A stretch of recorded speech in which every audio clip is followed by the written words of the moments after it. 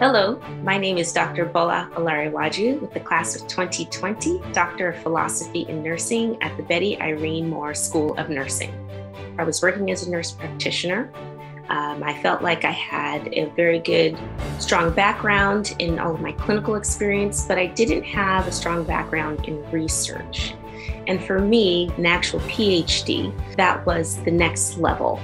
Sometimes it's about discovering something new, but other times it's about discovering what doesn't work, which is just as important for research. I'm so grateful for the 4 years that I had at the Betty Irene Moore School of Nursing.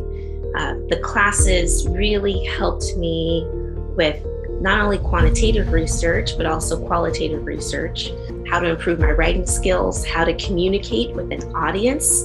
Now, it's important for me that whatever I'm offering a treatment recommendation to a patient, that I have the science knowledge behind it.